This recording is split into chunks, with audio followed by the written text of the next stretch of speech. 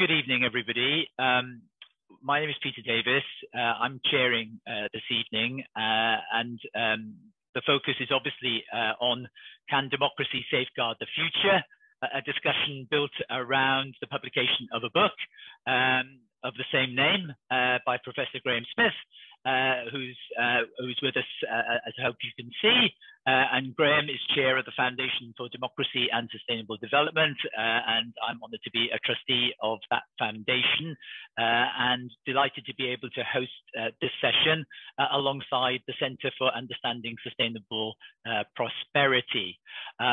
We will have an hour and a half this evening to go through first of all, Graham's exploration of the theme of the book, and then I'll be joined by the esteemed panel that you can also probably now see, and I'll introduce individually in a moment. But first to go back to Graham. Graham, as I say, is director of the, chair of the Foundation for Democracy and Sustainable Development, and does have a day job as well as Professor of Politics and Director of the Centre for the Study of Democracy at Westminster University. He's also just told me that he's been appointed by the European Climate Foundation to run the knowledge network on climate assemblies, which is, I'm sure, going to be relevant to the discussion that we're going to have. So along with Graham, I'm joined by a very esteemed panel. First of all, Jonathon Porritt. Most of you, I'm sure, will know Jonathon, and to quote from Jonathon's website, he says, "I've been in the sustainability world for a very long time, having joined the Green Party in the summer of 1974, but I genuinely can't recall ever feeling the same intense combination of despair and hope." Hence the title of his recent book, Hope in Hell. And I had the pleasure of working with Jonathon as a member of the much missed UK Sustainable Development Commission, which he chaired for a number of years.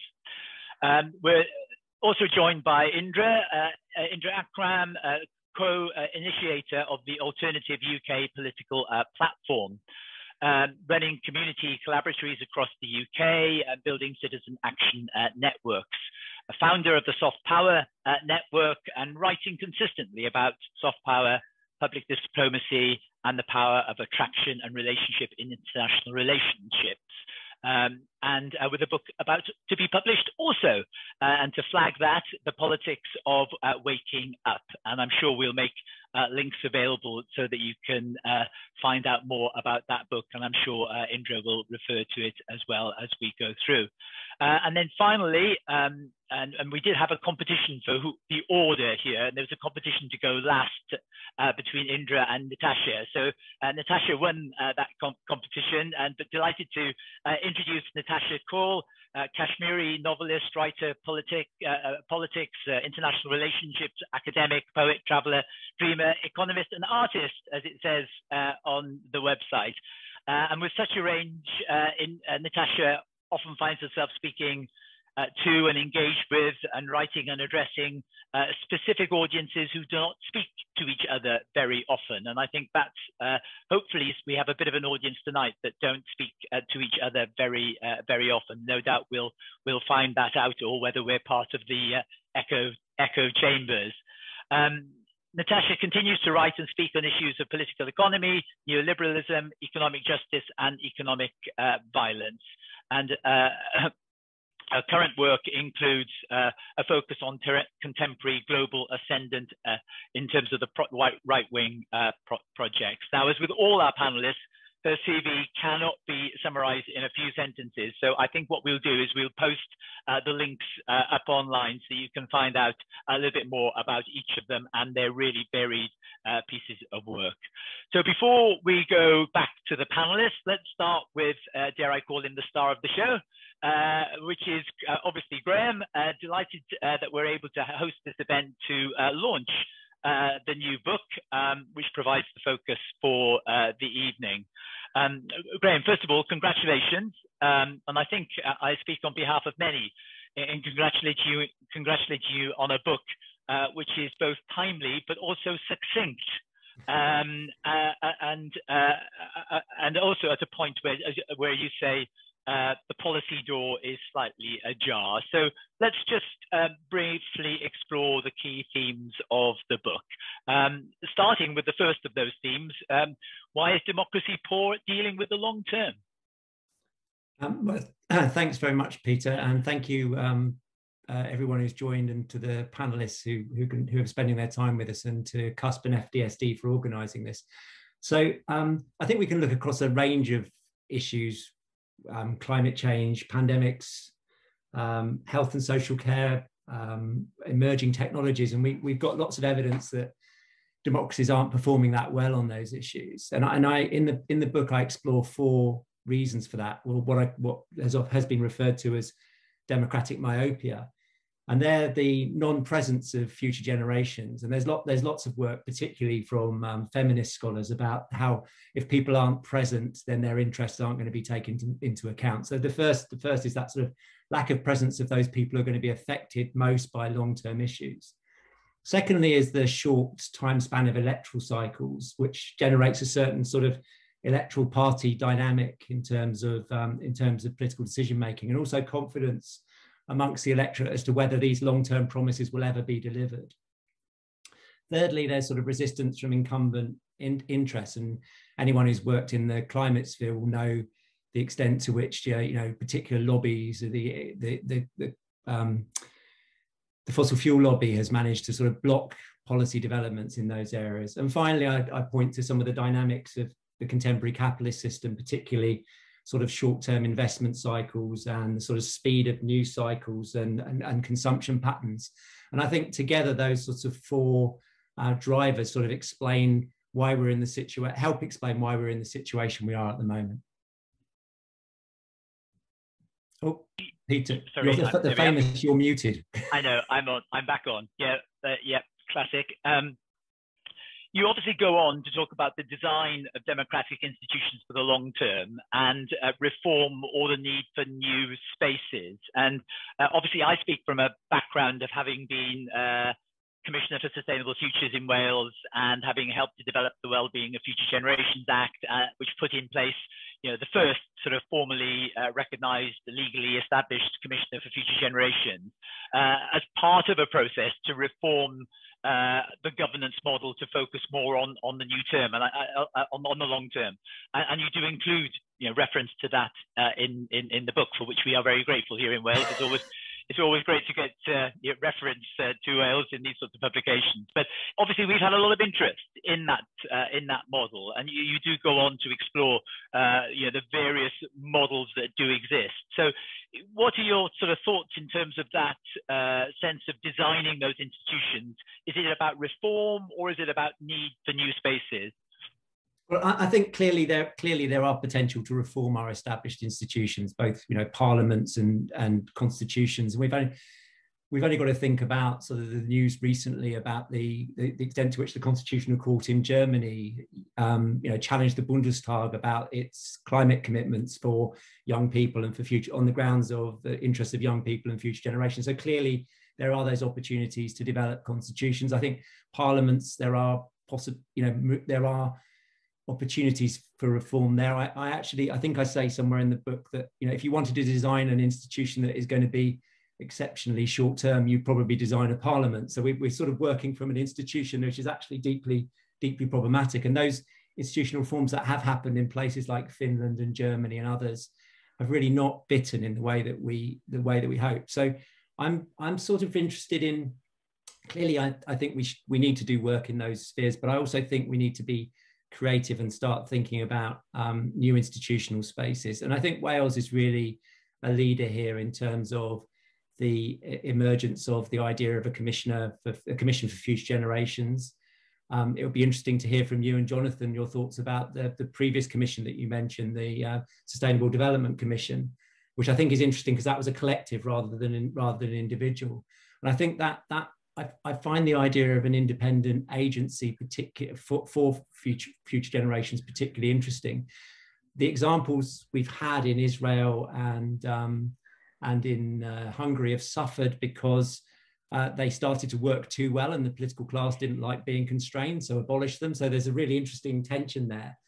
And one of the things I explore, and I think the Welsh case is a potential example here, is the way that these sorts of new institutions might be able to embed their political legitimacy more by generating public support for the work that they do through forms of public participation.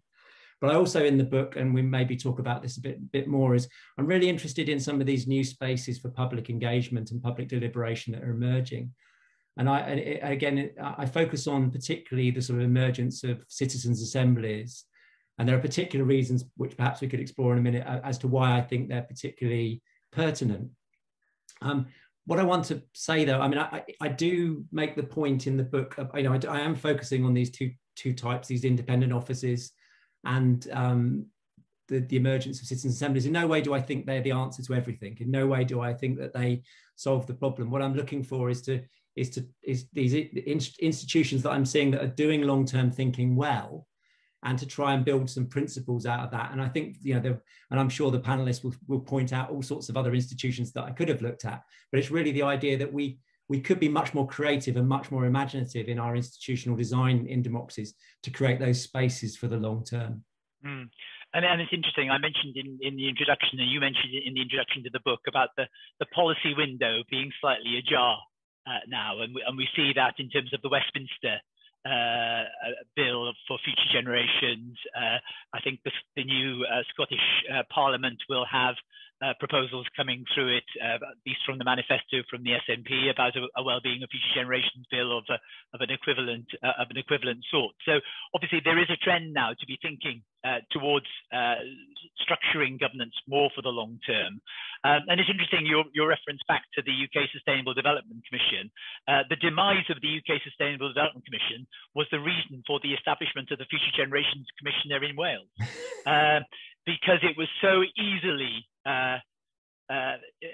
abandoned by the coalition government that the Labour Party manifesto that followed it in the Welsh elections put in place a requirement, the legislative requirement for an independent commissioner function that was there established under a legislative structure, and so not at the whim of a minister. So yeah, there is definitely a connection between those two. But as I say, the FTC is a much missed UK commission function, I must admit.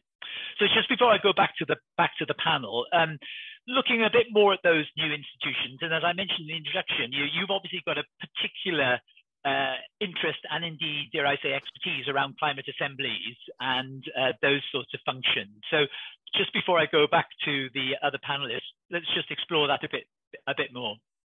Yeah, I think there's so for those in the audience who don't know, these are sort of emerging bodies that have a couple of really interesting characteristics. One is they're constituted by randomly selected citizens and the randomly selected members, and the aim is to try and capture the diversity of the population within that assembly.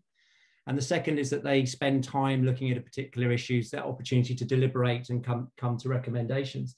And we've seen quite a few high-profile examples emerging, probably the most high-profile one in France. And although there are some concerns about the extent to which some of their recommendations have been watered down, the new climate bill that's going through the French Assembly is much stronger than it would have been without the existence of the convention. And the Scottish have just had one recently, and I think it's going to be really interesting with the new government, particularly with the strength of the Green Party in Germany, in Scotland, the extent to which they'll pick up those recommendations, and that will be a driving force. So there are three reasons why I'm particularly interested in these new assemblies. The first is they're independent. So they are independent of electoral cycles. They're independent of vested and incumbent interests. These are ordinary, everyday people who are being asked to think about these issues. So they don't have those normal sort of electoral party motivations. They aren't subject in the same way to vested interests, in the same way that a legal jury isn't, if you like. The second is diversity, and I think diversity is really critical here. And I think these assemblies are actually arguably the most diverse, some of the most diverse institutions we've seen in democratic practice.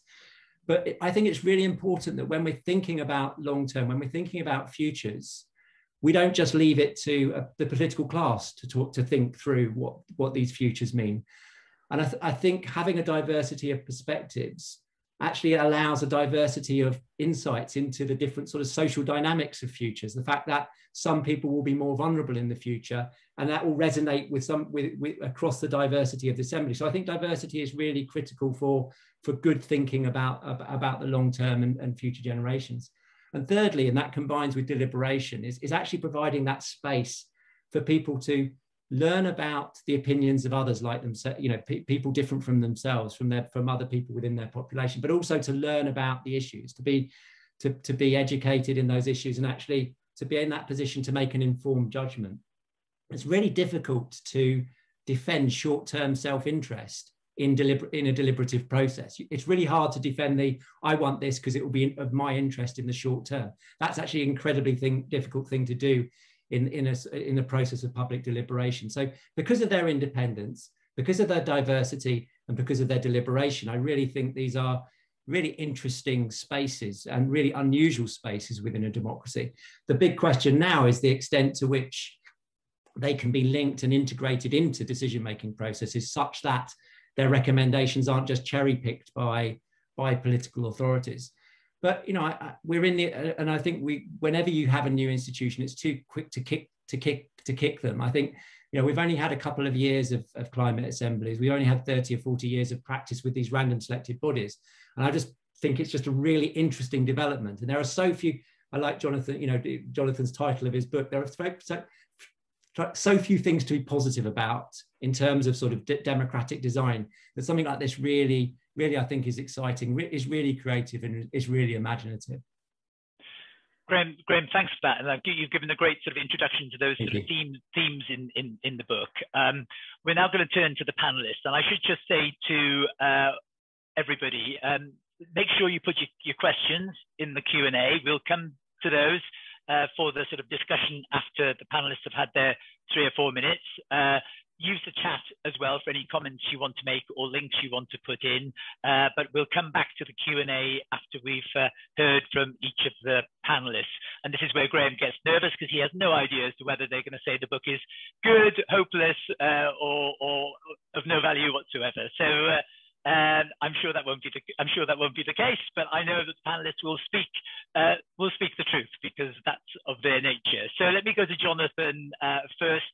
As I say, Jonathon, we had a competition for who was going to go last. So that's why the order is of this nature. But Jonathon, you've, as you say, you've been around a while. You could put it like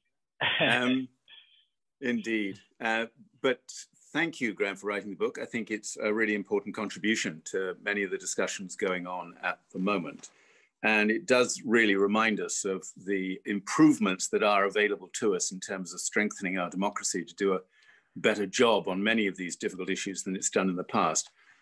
And just quickly in passing, I want to support Graham very strongly in what he was saying about the citizens' assemblies. And particularly if people haven't had a chance to look at this, the climate assembly that we had here in the UK, which of course was quite badly affected by the pandemic, wasn't able to have its last meeting together and wasn't able to do a lot of the press work. But the BBC covered the Citizens' Assembly, Climate Assembly really well. And they brought out a film, which is just out now. And it is really worth a look, because if you want to see what Graham means by independence, inclusivity and diversity and learning spaces, that film shows it to you in practice, not in theory, but in practice. And it's a great way of understanding exactly what the power of an independent assembly of that kind can be, which I think is a great strength. So for me, it's really important to look at all of these different issues. I think that the only thing I want to pitch in here at this stage, and I've no doubt we'll cover off many other issues in the Q&A, is that this is not, it's really such a difficult time to be standing up for all of these ideas, because I think we have to acknowledge that democracy is under the most ferocious assault that I can ever imagine. And it's going on everywhere. I mean, it makes me absolutely stagger to think about what's happening in America at the moment, where democracy is under ferocious assault from one of its own mainstream political parties. And the consequences of that battle being lost in the Republican Party could be quite astonishing for the world. So for me, the question, can democracy safeguard the future? It is only democracy that can safeguard the future. And that is why we are not only now, in my opinion, charged with the responsibility of strengthening and improving our democracy so that it works better, functions more efficiently, but we're also charged now with the responsibility of saving our democracy. There are many, many battles going on to rescue democracy from a generation of politicians, frankly, who see the future very much in terms of undermining, if not completely tearing down, democracy. And I do not exempt the UK government from this. There is a constant belittling of democracy in this country going on day in, day out, all the way through from a prime minister who thinks that the best thing he can possibly do is systematically to lie, not quite at the frequency of Donald Trump, but with the same degree of disregard for what democratic processes are all about, all the way through to a Home Secretary who behaves disgracefully at every conceivable turn, to the new policing bill, to new efforts to actually restrict the vote rather than expand the vote. I mean, honestly, you look at the story here in the UK and it's a nightmare. So as we get into our discussions, Peter, all I'd say is we do need to think about ways of strengthening, improving, enriching democracies, but simultaneously, we've got a bit of a job on our hands in terms of rescuing democracy. Thanks, Jonathan. You've set the ball rolling well there in terms of discussion and Q&A opportunities. So thank you for that. And I know that Indra, you're probably going to do the same as well. So let's move on to Indra Adnan now, and I'll post Indra's bio and further details in the chat as well, because it's much longer than I was able to do in the introduction. So Indra, welcome. Thank you very much. And yes, like Jonathon, I'd like to thank Graham and congratulate him. It was a very useful book. You gave me a lot of information about the dilemma that you're facing from within government or from within, let's call it the establishment, to try to stretch further or to include more people and to lead to further participation. But I'd perhaps just take you back to the point where we started the Alternative UK, which was in 2017. I'd been working until that time on the progressive left within the think tank, and trying to perhaps join in the task of improving democracy. But at the point in 2017, or in fact in 2016, where Trump had just been elected and we just experienced Brexit, like Jonathon, we were really experiencing the phenomenon of the population being, divided and in a sense being thrown into chaos, and feeling very much that no matter what the government or maybe the people, the establishment might want to bring forward, in a sense, whatever it was that we thought was an improvement of democracy could still be sabotaged by all sorts of new tools, such as the use of social media, or all sorts of new narratives that are being deliberately introduced into the public space that could just sabotage whatever it is that we, the people who are interested in climate change, could organize for ourselves. So we thought, first of all, that our job really was to go to where the people are. And when you think about the fact that only 2% of people are members of political parties, and that the discourse really comes from this 2%, and the mainstream news feeds upon this, part of that discourse is the powerlessness of people, and the fact that in a sense, we don't really have a quality democracy. People only get to vote every 4 years. There is no room really for the, what has been a growing sense of the agency of non-state actors, let's put it that way, has nowhere to go. There's nowhere to capture it. And my sense is also that even with citizens' assemblies, we're still being very selective. It's still very much a top-down process. People in the establishment are still naming the questions, framing the issues. How do we go towards really capturing the energy of people outside of this 2%. And this is what we've been doing at the Alternative very systematically, going to towns, cities, in some cases regions, and trying to design containers for people's participation that really lies outside of the mainstream system, to see what it is that they're motivated by, interested in, how they think about the future, and capture that energy as part of a new system of democracy. And I would like us to explore in some way what Václav Havel would have described as a dual power system, where you may have this, party political establishment that is, in a sense, naming the mainstream narrative, but you also can recognize that there's something else going on outside of that, which needs to be brought together and have a chance to self-organize and show its own hand, so that there can be a better partnership between society and government in the future. Thank you very much, Indra. I've put a link to the Alternative in the chat box as well for people to find out a bit more. And certainly the point that you make there, the sort of link between the sort of participative engagement of communities, which we've seen so strongly through the COVID crisis, and that link between that and the democratic dimension. I think that I chair the Wales Council for Voluntary Action, and that's a constant issue about how we mobilise participative action at a local level, which you see, which is so inspiring. But how does that feed into the sort of, if you like, the top-down governance model? Because often people feel it doesn't, and it doesn't connect. So thank you for that. But more to explore.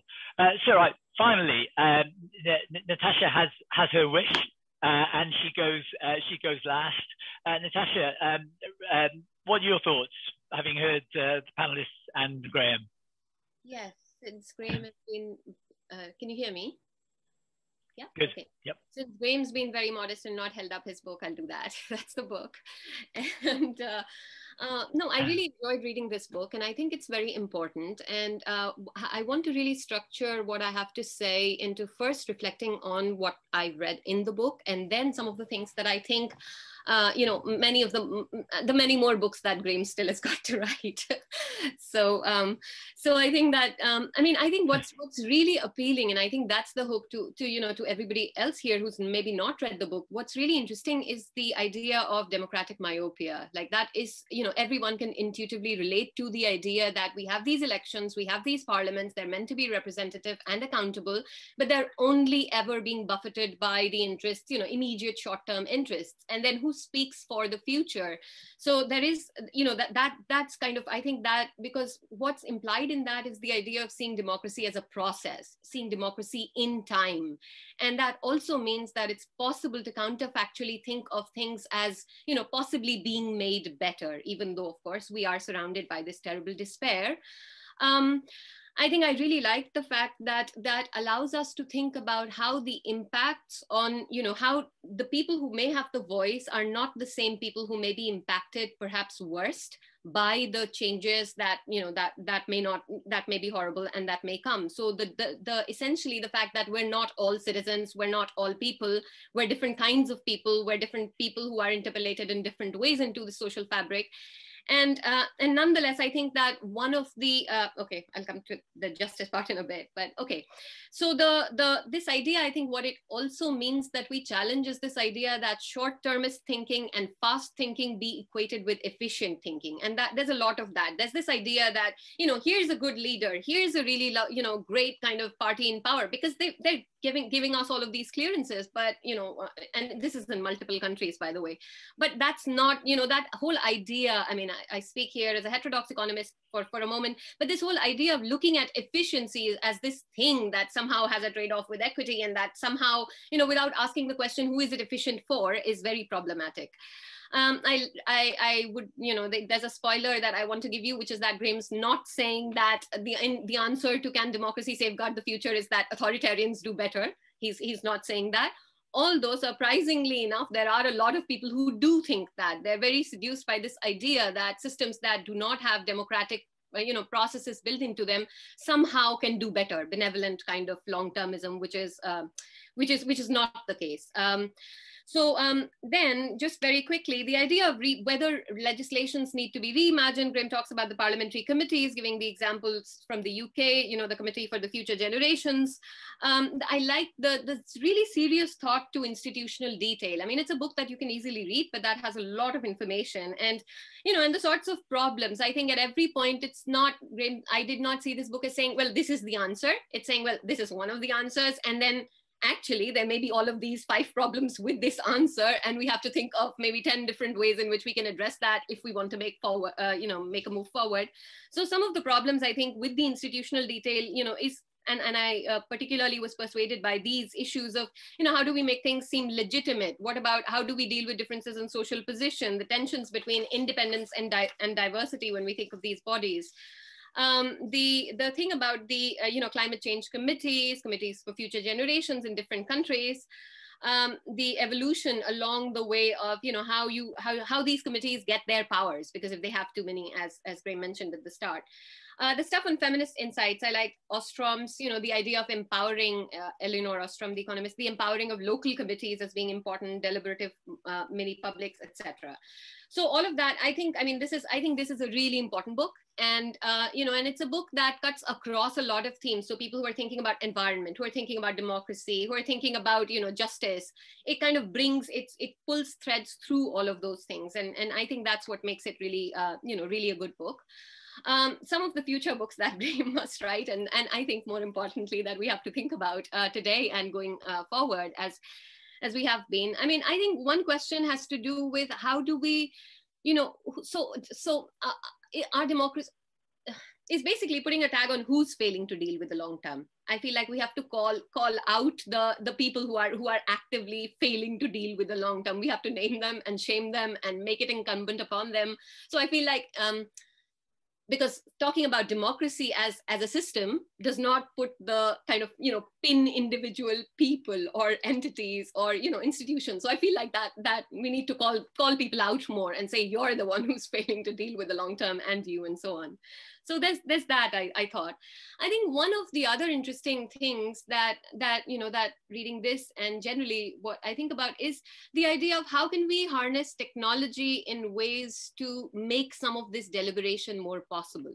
So personally, as somebody, who writes about democracy, political economy, justice, and rise of the right wing in multiple countries, and, the 4 democracies that are most interesting to me are UK, US, India, and Bhutan. And they're all like very unique and different ones. But when I interact with these different groups of people, I find that actually online is a very good resource. It's a way of, you can actually find there are rhizomatic ways in which you can link concerns with people who are also thinking about justice. So I feel like that's something that, that we need to think more about. How do we make this online thing? And I know there's this whole problem of, of misinformation. There's a problem of echo chambers, etc. But perhaps it's possible to think as we go further of how can we make this work for better democratic futures. So that'll be my second point. The third one that I was thinking of, and, and the US has been horrible, as Jonathon said, and the UK, and India, and one of the things that let me give this example from the Indian context is that it's not that the governments or whatever are myopic. They actually have very, very long-term visions, but very destructive long-term visions that they want to entrench. So how do we deal with not the myopia, but actually the thinking of a future, but of a future that most people would not want if they cared for justice? So how do we deal with these particular kinds of right-wing formations that have futures that they're very good with all the algorithmic manipulation, with populist passions? They're very good at actually getting those futures, but how do we undo those futures? And I think there's one other, the whole point about, 2 points. One, role of arts. This is something because I feel like as narratives are really important. So can we think of ways in which the arts, that sort of domain can push this forward? And there are so many people doing that, but I just mean like more of these linkages in more places across different, you know, in a planetary sense. Because in one place, it may be a good government. I mean, it may be Jacinda Ardern or whoever. It may be a good government thinking about it. In another place, the government may be awful, and it actually may be the social movement, maybe the NGOs. So the arts could be one way in which this could be thought of. And finally, classrooms. I think that, you know, curriculum at school level is, I feel like when you actually think of it, some of those really big things actually come down to this thing of how are children thinking about the very basic things like when they're growing up. So are these sorts of things, can they be somehow, you know, the ideas about the future, of thinking of the future, thinking of people who are not present. I mean, environment, climate change, yes, but even more generally, just this whole question of justice and for the planet. I mean, can that be like made to percolate, not percolate, but like organically be there right from school children level? So those would be some of the kind of points that I would want to make. Natasha, you've covered a lot. You've covered a lot there, and I'm sure we'll come back to those points. That last point is absolutely critical point, and I know we've seen and Jonathon's highlighted it, the youth movements, which have been, you know, particularly effective. Having said that, you know, disappointing. We had votes of 16 in the Welsh Parliament elections, and the majority of 16 to 18-year-olds didn't register to vote.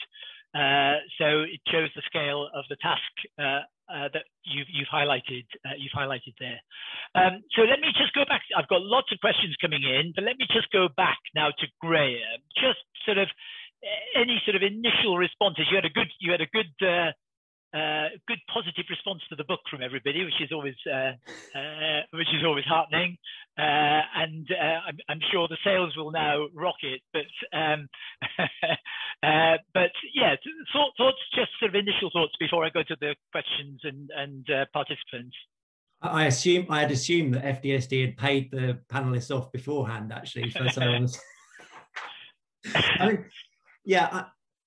So one thing I want to just say briefly, and it has been mentioned, is that I guess, and it was mentioned by Nitasha, is I'm trying to get us to think in a different way about institutions, and the couple of institutions I focus on in the book, I'm in no way saying that they, and again that was mentioned already, in no way do I want to say that that's a blueprint for how we do things. I'm just saying that these are really interesting political spaces from which we could learn. So when Indra is talking about creating, you know, kind of more sort of open spaces for community engagement, you know, I think that's, you know, of course, let's look at the way that we can create those in ways that might help us develop new futures. And I'm very interested in the way in which workplaces, particularly cooperatives, mutuals, and social enterprises, constitute themselves, and you know about this yourself, Peter, in ways where they actually take the future much more seriously than than the sort of typical companies that we see. I completely take the point, and everybody picked up the point, you know, how on earth do we deal with the sort of democratic deficit and democratic situation we have at the moment, and the sort of all the tensions around that. And it would be a bit like Jonathon's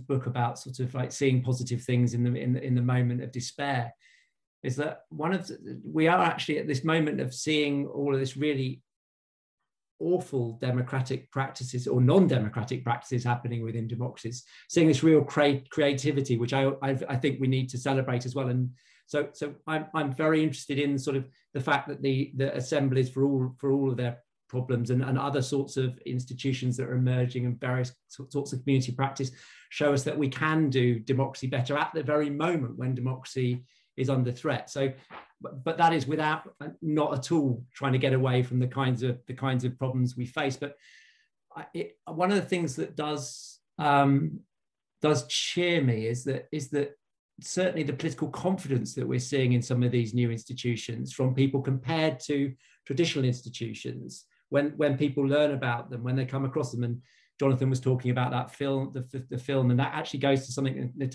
a response to Nitasha. That was a documentary maker actually doing a film around a climate assembly. Climate assemblies could be a bit of a dry topic, but really, really dealt with the sort of everyday experiences of a diverse group of participants, and really brought it home to people about the fact that these are everyday people making really difficult decisions. So I do see that sort of that combination of sort of trying to think about how we think about sort of hard-nosed questions about institutional design, but also how do we think about that linking with social movements. Have been very interested and inspired by Extinction Rebellion and their creativity and the way that they use art and they use political messaging together as one and the same thing. And I think that is really exciting.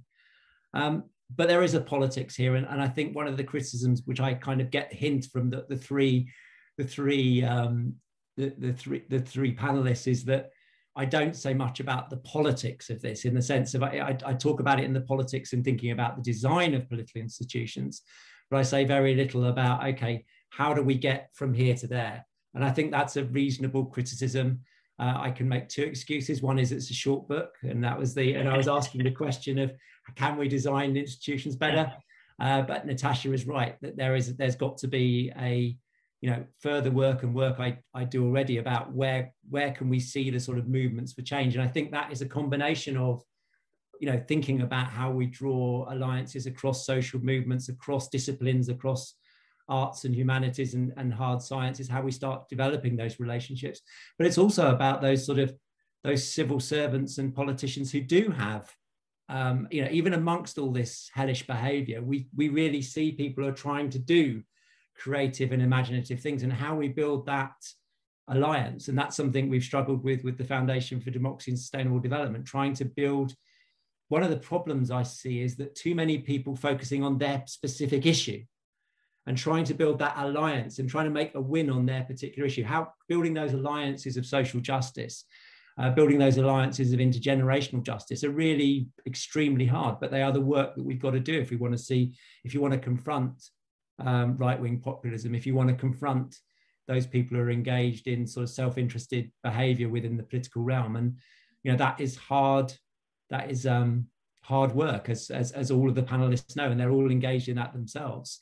So there are things missing in the book. I agree, and yeah, there's plenty of extra work to be done.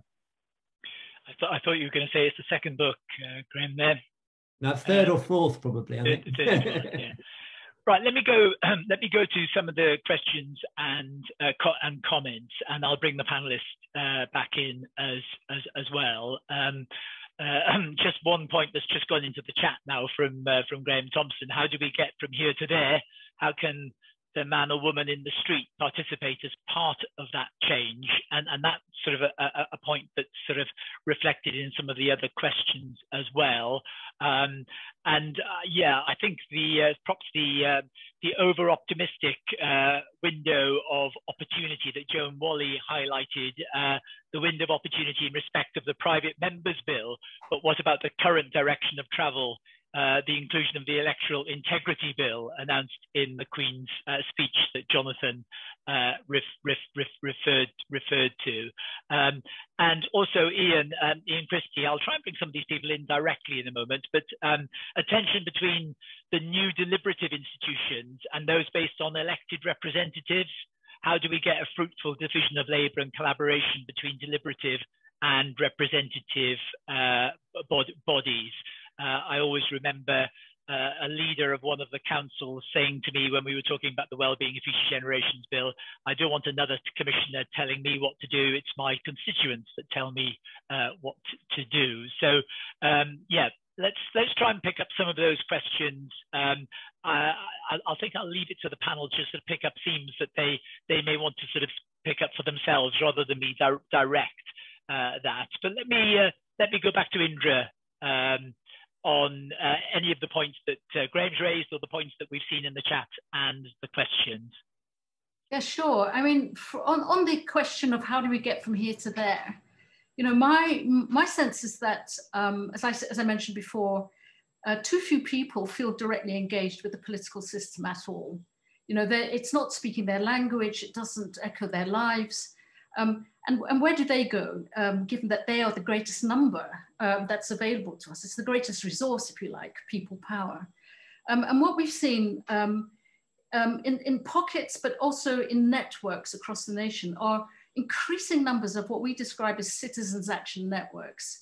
And we call them CANs for short. They take all kinds of forms. You know, you might have on the one hand transition towns, you know, which have been around for 15 years. On the other hand, you would have mutual aid networks, which sprung up during COVID. But all of these are examples of people living in a place. It could be a neighborhood, it could be a town, it could be a city, where people are turning to each other actually for some sort of relationship making, which will give them more sense of security in this very turbulent times, but also it soon leads to decision making. And I want to just respond to what Nitasha was also talking about. Technology will have a place in this, but we shouldn't go too fast with the technology, because I think we want to avoid simple, you know, one person, one vote across the whole nation. You'll find that everything polarizes in exactly the same ways it has done on the internet so far.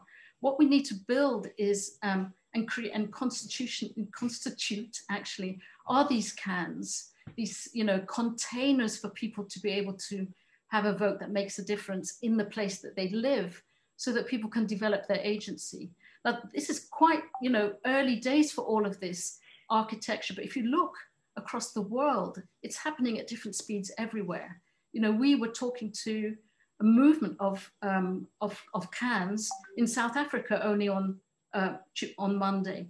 There are movements of CANs in Portugal, in India, in Latin America. I mean, they are really springing up everywhere. And this is a phenomenon that I feel as ordinary citizens, we should be paying attention to and give our energy there, because there we'll actually begin to feel our agency, whereas the current political system doesn't really give that to you.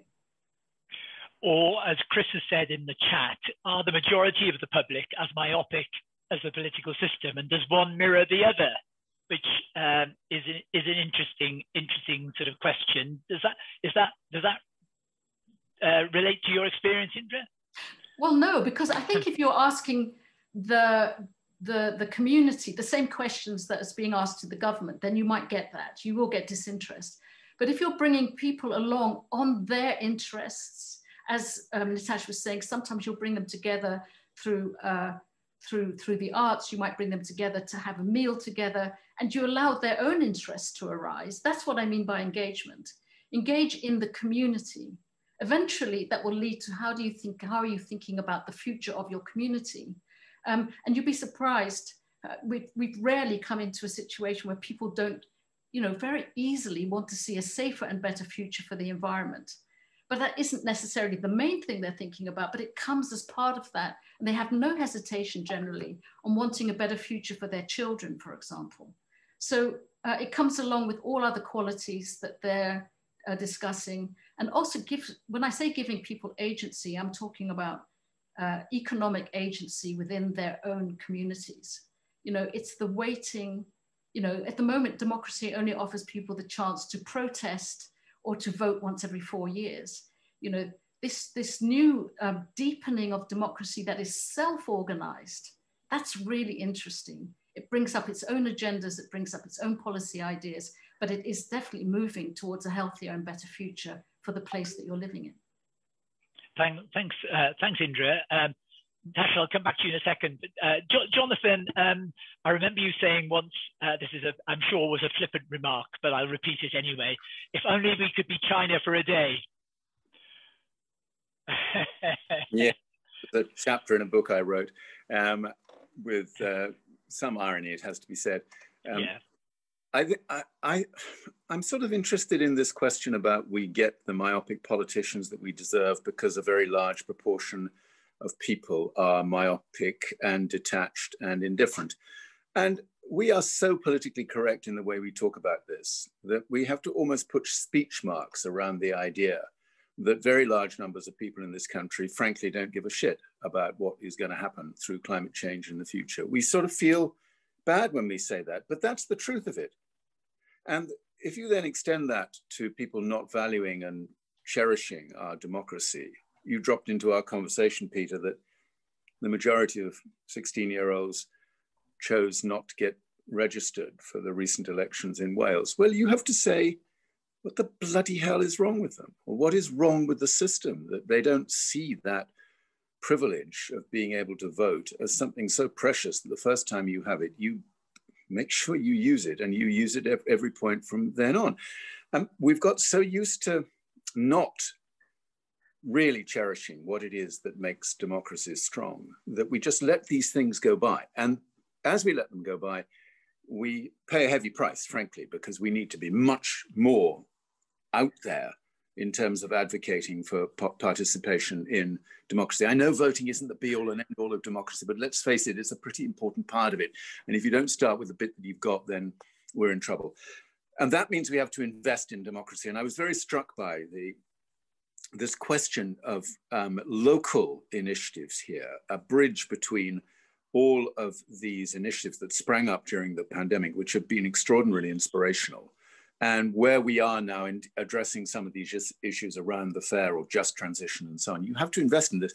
I can't remember how many local authorities now have declared a climate emergency across the UK, but it's a large number.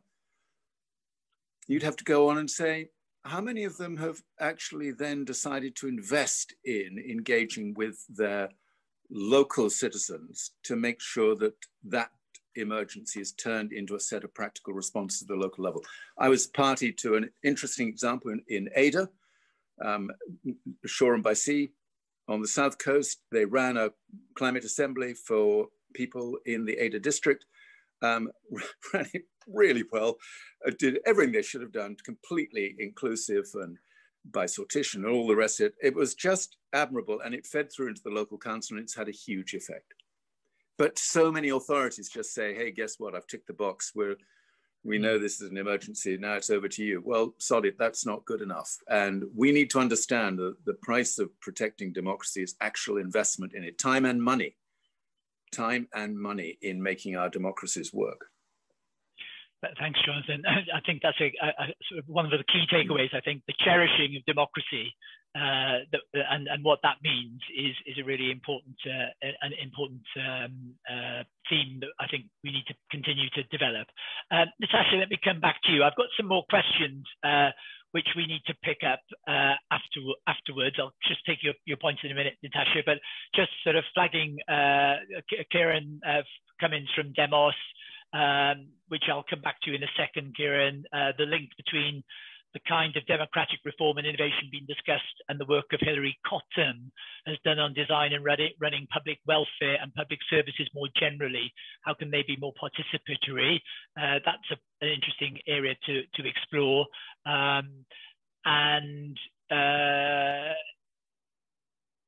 Yes, and Caroline, who asks about, again, this theme about exciting those people who want to participate in deliberative processes, they're usually not present in those spaces. Disillusioned, often they think they have nothing to offer, don't identify with the issue being debated. Yeah, really, key themes there. Natasha, do you want to just come in? Yeah. You don't have to answer those points, just come in on the ones you want to pick up. Just reflecting on some of the things that we've been talking about. So I think that, I think one of the things that I want to ask is whether, whether people are not excited by engaged and participating in all these things because because they don't know, or whether this, is this like an unintended outcome, or is this the way it's meant to be? I think that there's a lot invested in the system that is about keeping people so busy, so tired, so addicted to the sorts of things that they're already doing, that they don't think about the things that they're not meant to think about. So I feel like this is not a, we shouldn't think that this is, this is how it's meant to be, essentially. So, to undo this, or to try to undo this, would mean going against that grain. And that's a pretty fundamental sort of, thing. And that's why we've struggled about it for so long, with all of this for so long everywhere. So that's one thing. I think we have to think about how, and this is why I was thinking maybe, like if there was chapters in schools about, let's think about the future type thing, like, how do we build this in? This is slow work. And secondly, this idea of location. I have, I feel that that location, I mean, there is physical location, and it's important to be sort of embedded in a location. But one of the ideas of location that's at work here is the idea of a location in time. Because the very reason that people aren't thinking about the future is because they're located here and in the now and in their now only. So part of the location, one's own kind of subjective location, is also to be able to think about the reality of other people, whether they be other people further away from us in space or further away from us in time. And I think that this is related. The inability to think about people further away in space and inability to think about further away in time is actually related. So this, and this is a part of where I think good media, like, critical media and including social media, can do, is actually get people to think about, well, you're being apathetic, but think about the fact that there are people who may be getting shot because they want to vote and they won't be able to vote. Just encountering that reality may make people think differently about the sorts of things that that they don't give mind to. So I feel that that's really important to what people have called global, this idea that we have to also be global at the same time in all of these, because some of these things also have like huge costs attached to them. I mean, it's, mitigating climate change and those sorts of things.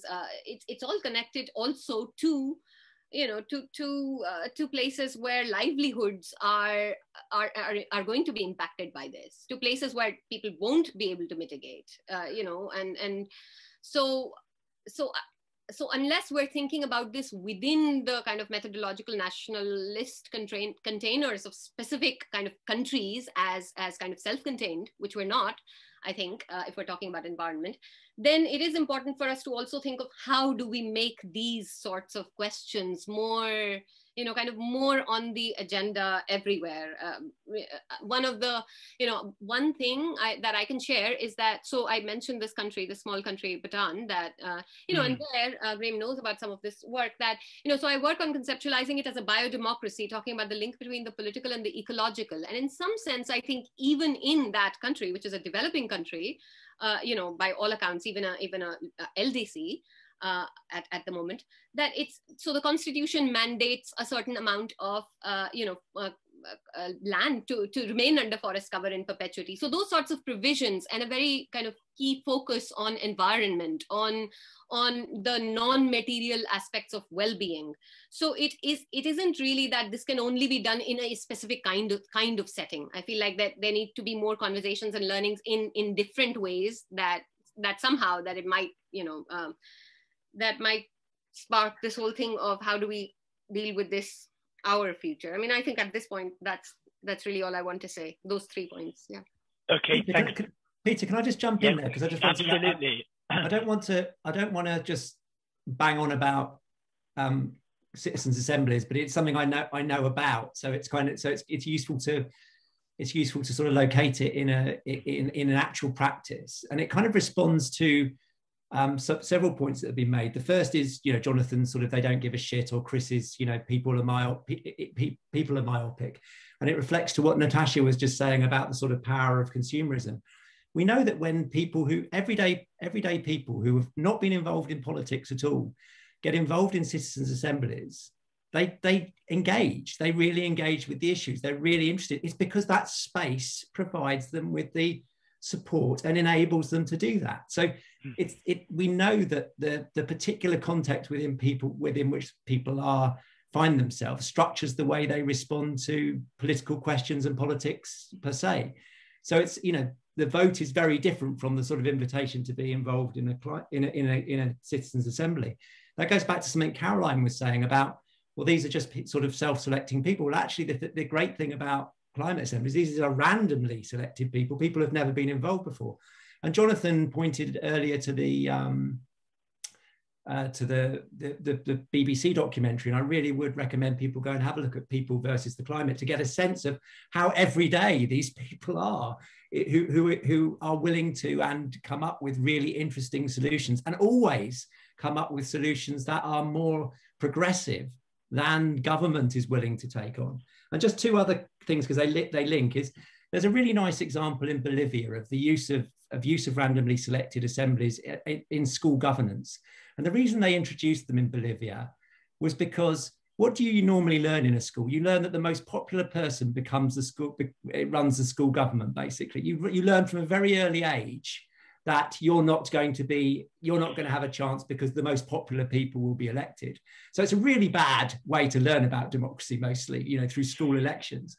But they introduced this to show that everybody has the capacity to involve, everybody has a capacity to engage. And that really gives kids at an early age a sense that, oh, I can be involved in politics in a way that they wouldn't normally. And finally, I just make the point that there's a really interesting movement in Japan called the Future Design Movement, which is using some of these mini publics and other things to really get people to say, not just say, what do you imagine yourself in 50 years time? Imagine what kind of world would you like to see, and work backwards from there to what we can do now. And I think so for me, this is about, and I've used citizens' assemblies as an example, but it's just an example. And Indra has talked about other examples.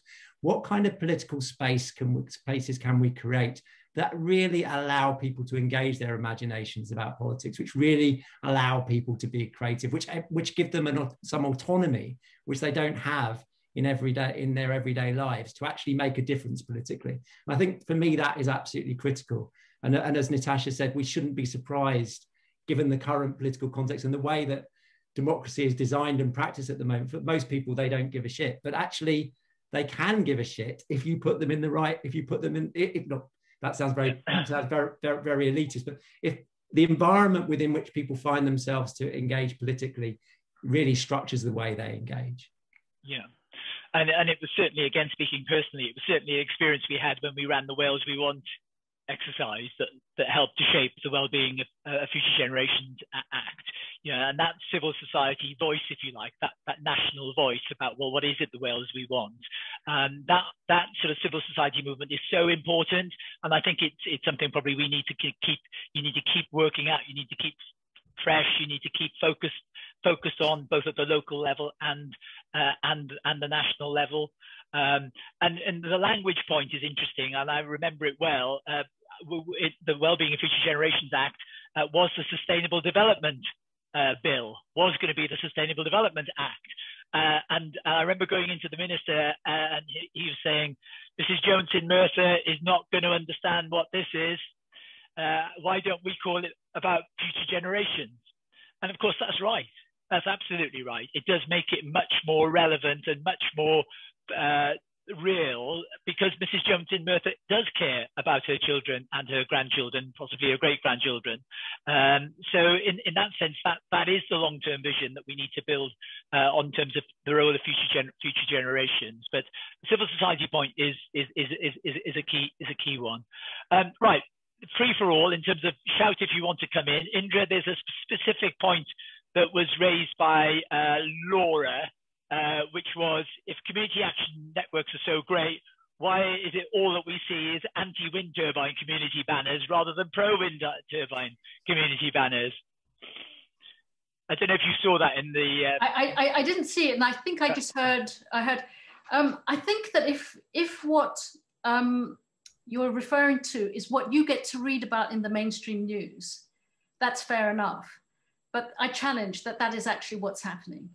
If I'm thinking about what Graham was calling for just now, I would say, Graham, that is the CANS movement that you were describing, where people are coming together to create spaces in the face of there not being any spaces for them to talk to each other, deliberate, create relationship between them. This is really key, right? So I agree completely with what Nitasha introduced, and my book, The Politics of Waking Up, really refers to that over the last 20 years, we've been in a revolution, in fact.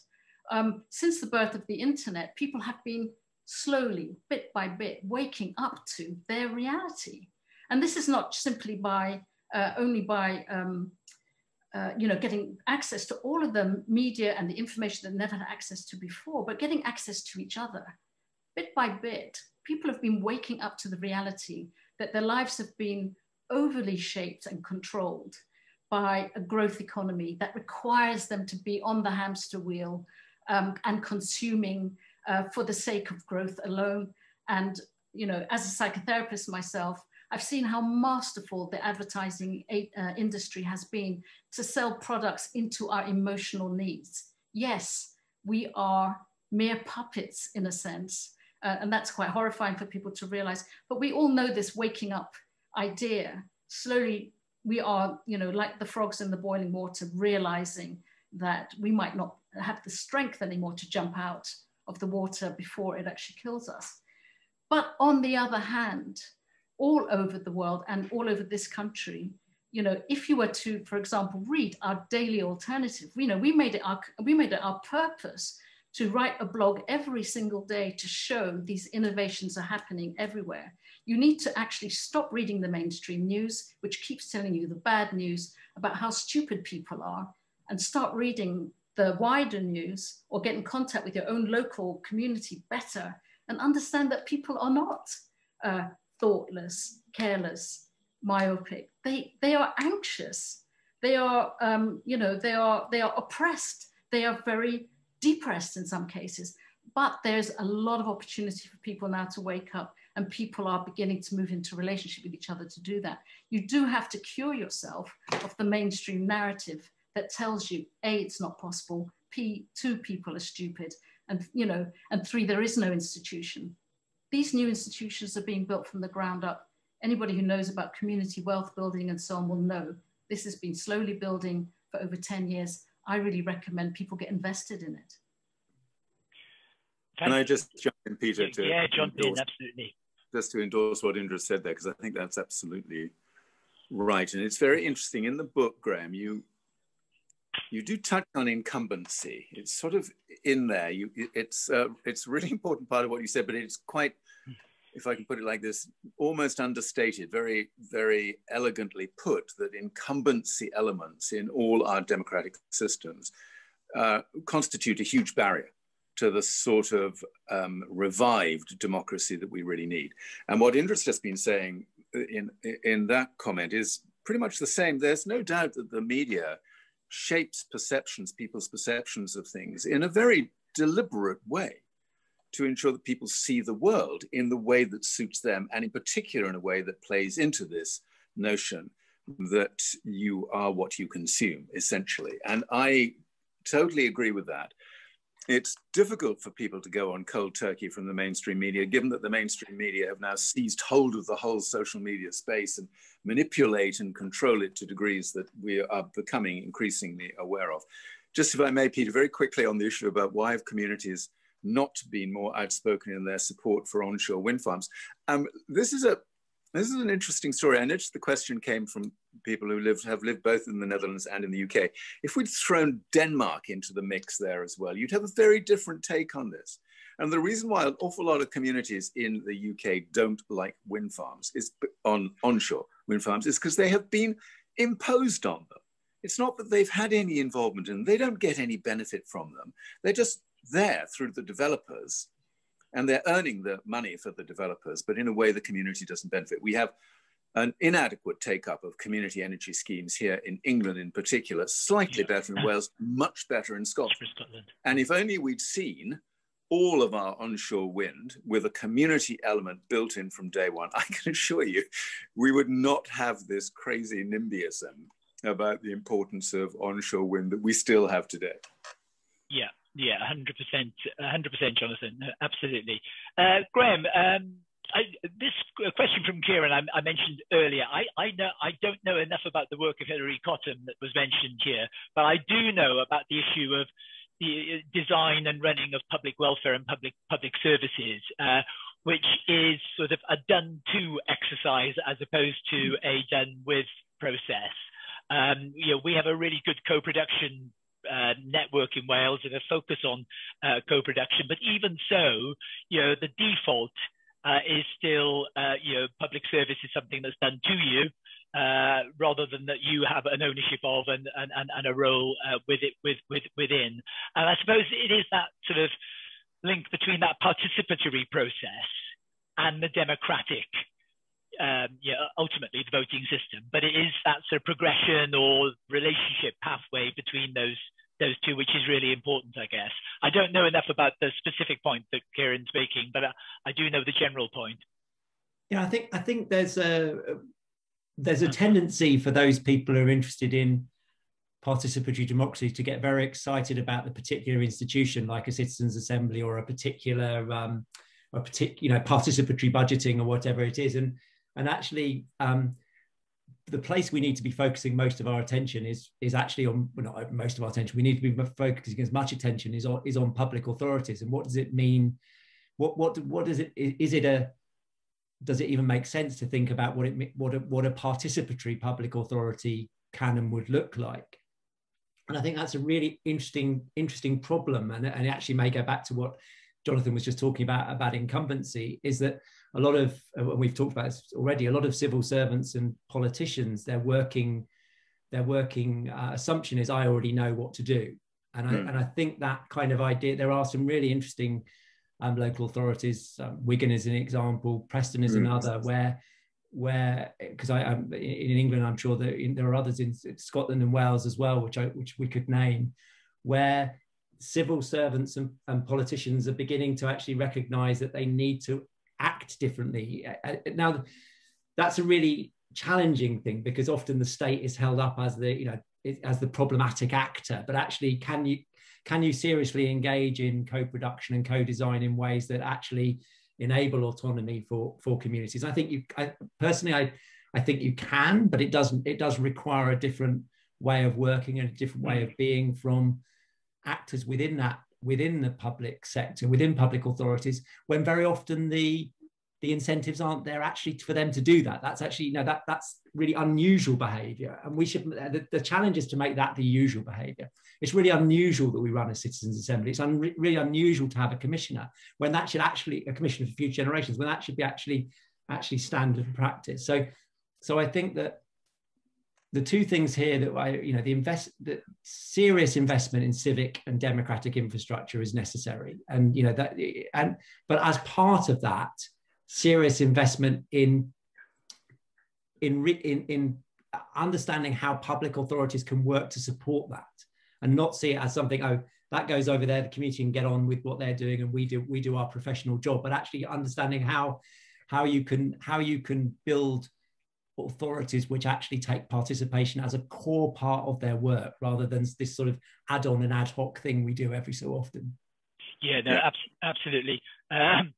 We have an annual Wellbeing report in Wales, and there's one particularly depressing stat that comes through. It seems to be every year, which is in response to the question, how do you feel able to influence decisions in your local area?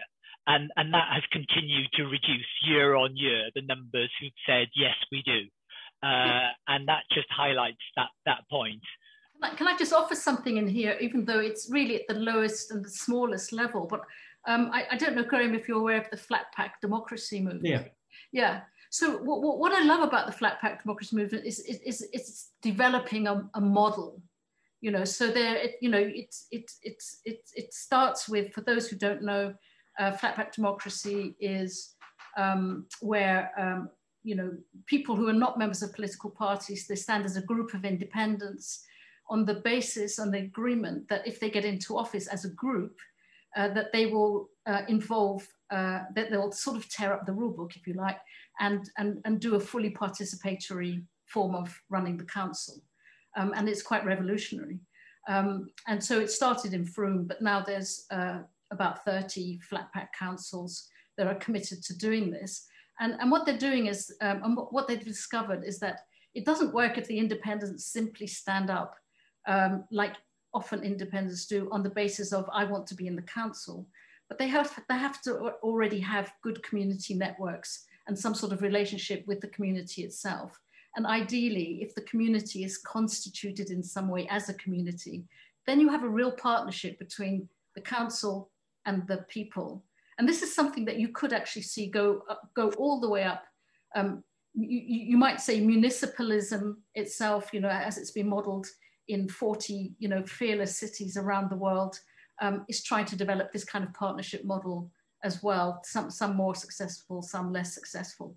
But there is this prototyping going on everywhere. You don't read about municipalism, in the mainstream press. But if you stand outside of it at all, you'll see that it's burgeoning. And this, you know, in a way, almost anything that we've been calling for, again, there's something that I write about because it's something I discovered. Almost anything that I find myself calling for, if I look, I see it's already happening. That there is this kind of evolution happening, and it is coming from the ground up. And it's really for us, those of us that are in the establishment, to give our focus and attention to that and help it to grow, rather than to think it's upon us to keep, you know, inventing the new institutions. I'm going to just, we have about a quarter of an hour before we finish, and I'm just going to sort of warn you all that one of the things I want just to come back to finish is sort of, given that we've got Graham's book, where do we go from here?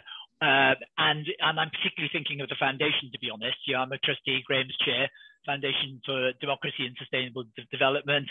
Yeah, this is, if you like, the core focus of the work. Our discussion is the core focus of the work of the foundation. So in terms of, you know, what actions we need to take, perhaps as a foundation, but where are the sort of you know, key points of direction of travel that we need to sort of pursue, some of which we've touched on today, so it may be about a matter of reinforcing them. Perhaps we could sort of make sure we cover those at the end. I do though want to address Felix, who put in a question a little while ago now around the role of the monarchy in the future.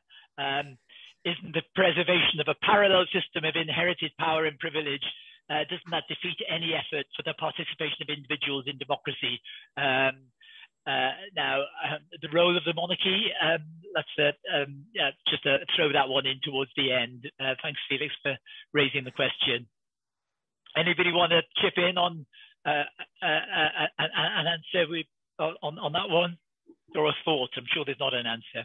Well, first of all, I'll just say one thing. Is there's a guy called Graham Smith who runs Republic, which is the anti-monarchy organisation. And my mum, who's actually on this call, I think the first time she saw that Graham Smith ran Republic, and my mum's a monarchist, was quite appalled that her son had got involved in all of this stuff. But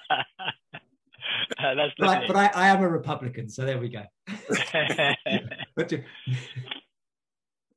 I saw one interesting stat just on that point, because I think it's not an easy one to overcome. You know, the story of the monarchy somehow has everyone in its trance, and you know, there is a love for the monarchy.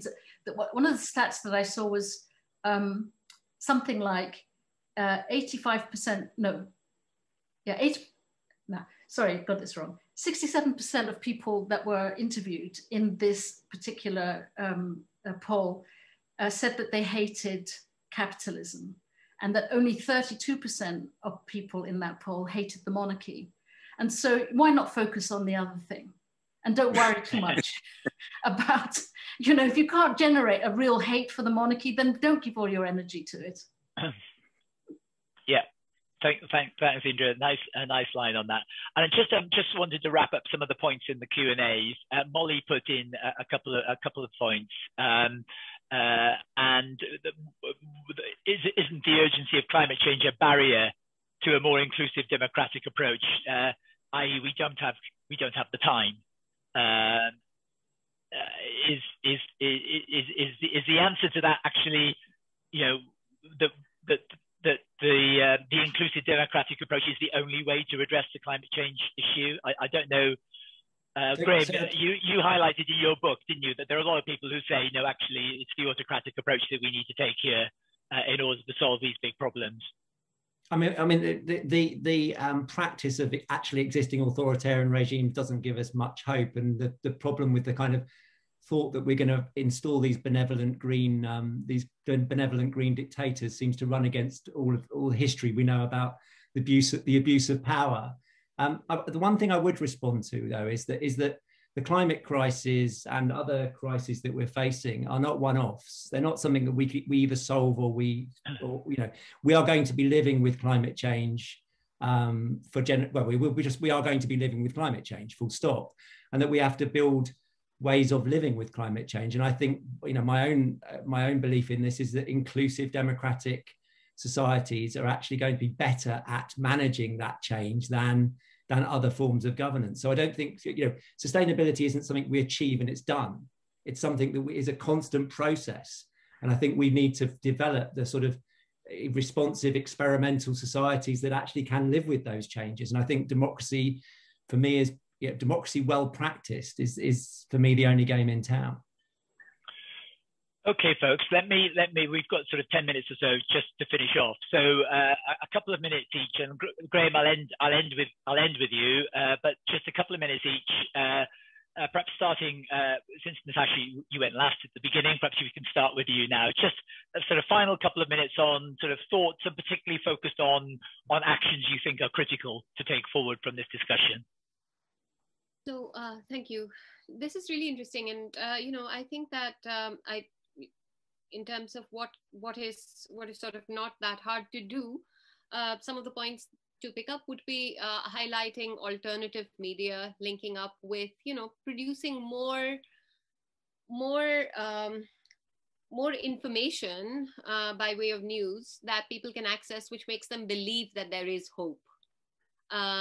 Because despair is all around. So I think it's important to consciously cultivate the sources of hope, and actually be global about it.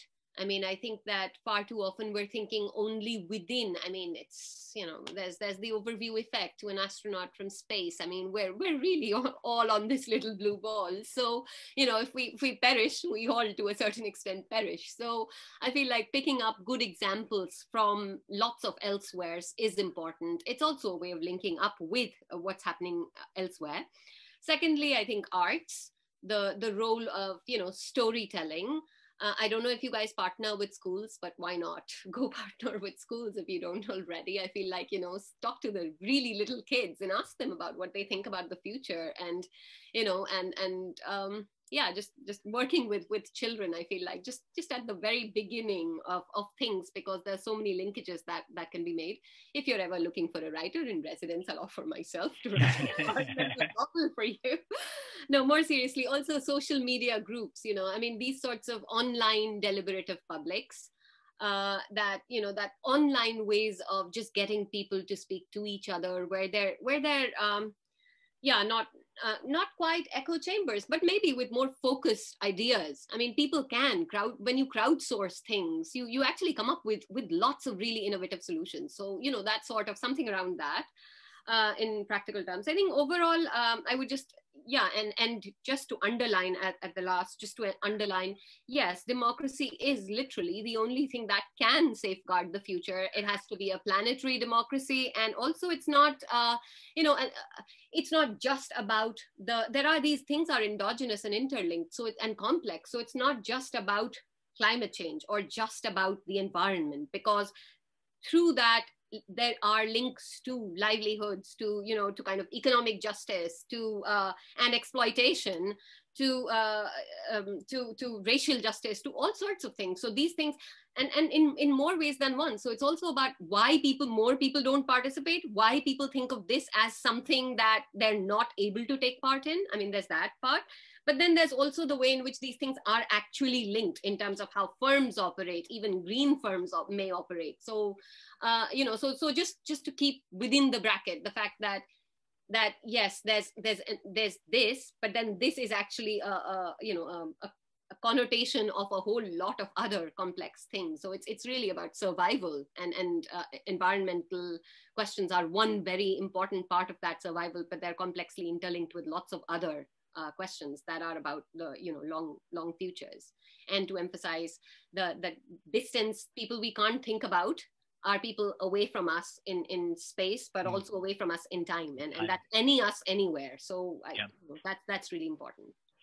Nitasha, thank you very much, and thanks so much for your contributions. That's been brilliant. Thank you so much. Indra. Yes, well, I think in a way I've been banging on quite a lot about what I think should happen next, and I would say more of that. We're definitely going to be focusing very much on growing what we call a new media system. So not simply having this daily alternative that we now have, but we want to develop a system in which the communities themselves can be feeding into a news forum where they can share their good news, their new ideas, but also their opportunities for example, social entrepreneurship or all sorts of new initiatives that are coming from the ground up. And I think I would like to focus slightly on not only you know, civil society, but like, look, asking funders, you know, philanthropists, funders, to really actively invest in this kind of fourth sector economy that can be, that we see is now, you know, growing from the ground up. Ironically, the slogans that we've come to distrust, maybe like take back control, for example, have proved to be actually somehow quite opposite. You know, I feel that the people, you know, to avoid being further, you know, manipulated by social media or manipulated by, you know, the old invested growth economy system that we're trying to get away from, do need to take back control. And that starts not only with getting in touch with each other in communities, but, you know, there's also a movement, one which has been developing and growing, you know, of every single human being, if you like, taking back control of their own mind, you know, of their own sense of self-sovereignty. You know, there's many more movements than the one that we understand to be a democratic movement, which is mostly to do with voting and participating. You know, it's an era, it's an age, it's a civilization of people becoming more sovereign themselves. So you know, I would just want to, you know, in a sense, give more attention to the stuff that is really going on, but also get immersed in it yourself. Too often in these sorts of conversations, I hear us talking about the people as if they're somewhere at arm's length from us.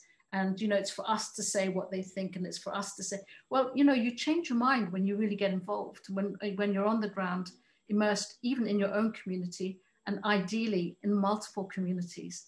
You learn to trust people more. Thanks, Indra. Really good, and yeah, a clear agenda there that you've set out in the hour and a half that we've had. So yeah, absolutely excellent. Thanks for your contribution, Jonathon. Final two minutes, and if you could keep it to 2 minutes, that would be brilliant. Sure. So, in terms of the Foundation's agenda for the future, Peter, you already do a lot of this, but the focus has to be on young people and what needs to happen to enable young people to play more of a role in all of these different initiatives that Graham has mapped out in the book. It is so important to weight the interventions you make towards young people today. And there is one fantastic upside to that. Most young people are much more intuitive in understanding the linkages between all of these things. They don't really get single issue environmentalism. They don't get single issue campaigning for human rights or social justice or democracy. For them, this is, whether you call it intersectionalism or not, it is all absolutely part of the same picture. A big test here, of course, will be the new policing bill, which is a horror story. So the Kill the Bill movement, which is a really important part of what's emerging. Question mark, how many environmentalists are going to understand that much of their freedom to bring their cause into the public domain will be constrained by the policing bill and will therefore respond accordingly? Question mark. Ask the RSPB and organizations like that who don't seem to have the first clue about the importance of democracy. Jonathon, thank you again, as always, to the point and challenging. Thanks, a great contribution. So thank you very much for that. And Graham, thank you for writing the book, because I know that must have been a big effort in the midst of all of your tasks that you have and chairing the foundation and your day job, as I say, and it was and is a great read. So and it sets things out in a very accessible way that is engaging. So thank you for doing that on behalf of all of us, and particularly on behalf of the foundation, because it sent our agenda out very, very clearly. But final words to you. Well, first of all, I'd like to thank you and the Indra and Jonathon and Nitasha for taking the book so seriously and engaging in really interesting conversation. The one thing I've taken was that, and I think it was a critique from all of you, most explicitly from Nitasha and Jonathon, is that I'm a bit too understated in my critique of incumbency, and I need to do a bit more political work. Maybe that's one of the things I have to do with the foundation. I think that clearly we need to do much more investment in civic infrastructure if we're to see democracy thrive. We've got to be much more creative. We've got to be much more imaginative, and we've got to be much more persuasive. And I think that the sorts of things that we've been talking about today are unfortunately still at the margins, and we've got to find a way of bringing it firmly into the centre of the political agenda. But once again, I'd like to say thank you to everybody, and thank you to the many thousands of people who are watching this, I'm sure. Well, it will be when it goes up on YouTube too. So, Graham, thank you for that. Thanks again to the panelists. Thanks to the team at the Centre for Understanding of Sustainable Prosperity, Linda and Catherine for helping and enabling this to happen.